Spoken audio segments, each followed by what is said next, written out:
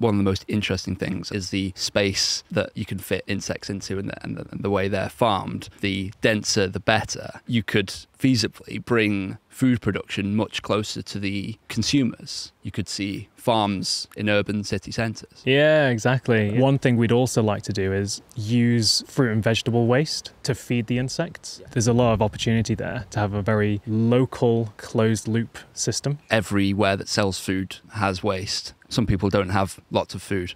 It seems a gap between the food and where it needs to go. You've got an opportunity to very efficiently, very quickly produce food for a growing population. Exactly. I don't think there's so much right now a shortage of food. It's more a distribution problem, it seems. And if you look at it more globally, you've got high obesity rates in places like North America, and yet malnutrition is huge in Africa. There's a lot of problems to solve, but where there are problems, there's opportunities if you provide a solution. I think insects will be quite an important part to it.